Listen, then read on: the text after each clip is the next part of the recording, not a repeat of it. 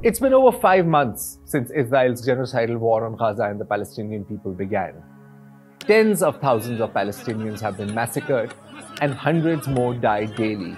Millions more are homeless and at risk of death from starvation, exhaustion and disease, and every day we hear of more horrors and there is no end in sight. But across the world, and in particular in the same Western capitals that bankroll this war and provide diplomatic cover for Israel, we have seen millions of people pour out onto the streets calling for a ceasefire and for a free Palestine. These actions have been many and varied. Pro-Israel businesses have been boycotted and weapons manufacturers sending arms to Israel have been blockaded. But what 25-year-old Aaron Bushnell, an active duty member of the US Air Force and a resident of San Antonio, Texas, did was something else entirely. Bushnell. I am an active duty member of the United States Air Force, and I will no longer be complicit in genocide.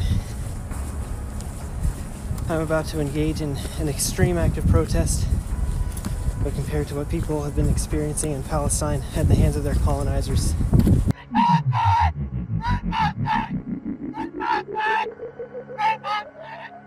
Before ending his life in protest against the US government, his government's support of Israel's genocide, Aaron Bushnell reportedly sent a message to media outlets saying, "Today, I am planning to engage in an extreme act of protest against the genocide of the Palestinian people." On Facebook, Sunday morning, he also wrote, "Many of us like to ask ourselves, what would I do if I was alive during slavery, or in the Jim Crow South, or apartheid? What would I do if my country was committing genocide?" The answer is, you're doing it right now.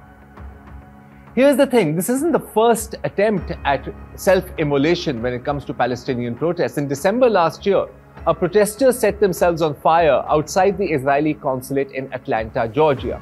They survived with severe burns, but to this date, there's been no follow-up on the story. We don't even know his or her name or how they are, because this story, like so many others that go against the prevailing pro-Israeli narrative in the Western media, was buried. Aaron's actions bring to mind others who have given their lives as a protest for a cause they believed in, or in protest against an action they could not bring themselves to commit. People like Franz Jägerstätter, have you ever heard of him? He was an Austrian Roman Catholic who refused to serve in the Nazi army in World War II, saying that it was against his moral and religious beliefs.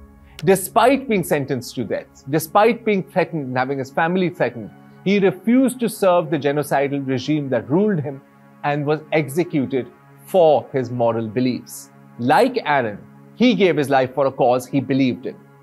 Aaron also reminds us of Thich Quang Duc, a Buddhist monk who set himself on fire in 1963 as a protest against the anti-Buddhist policies of the South Vietnamese government.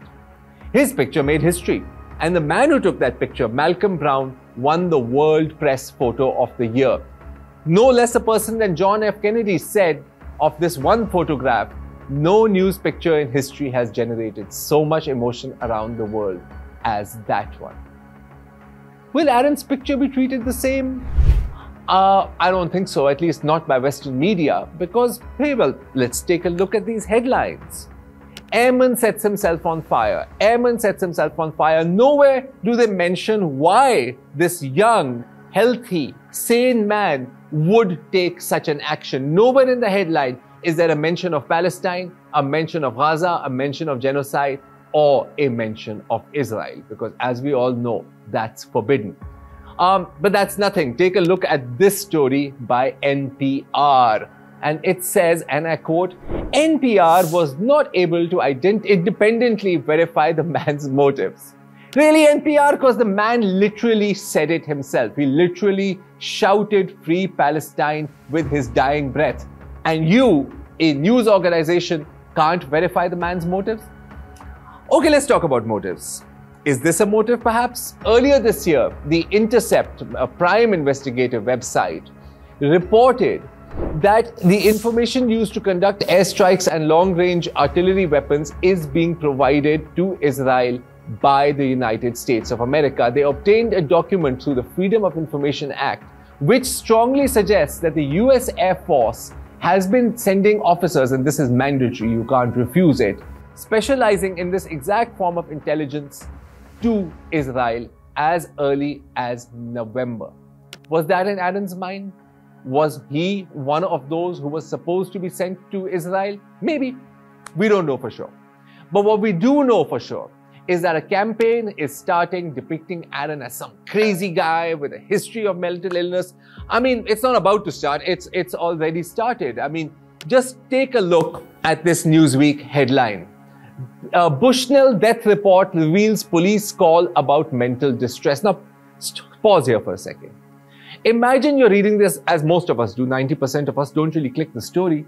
It's the headline that makes an impact as you scroll past on your app, as you scroll past on Twitter, as you scroll past, in this case, Newsweek's website, you will hear mental distress. And this headline, it implies that he had pre-existing mental distress. Oh, he was a crazy guy.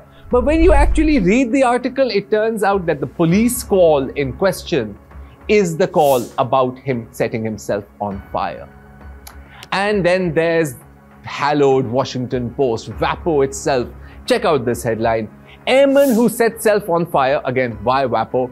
Airman who sets himself on fire grew up on a religious compound, had anarchist past. So yeah, there you go. I mean, it's like paint by numbers with these guys, man. They're so predictable. They're going to now try and paint Aaron as a crazy person. They're going to say he was a radical, religious fanatic, was depressed, was insane, but he wasn't.